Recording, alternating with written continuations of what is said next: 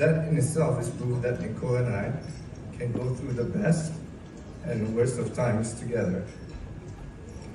Alhamdulillah, Mommy and Daddy are very happy to welcome such a warm person into our family.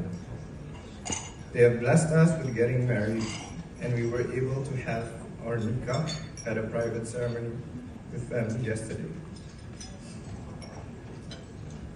Even though my dearest father is unable to be with us today,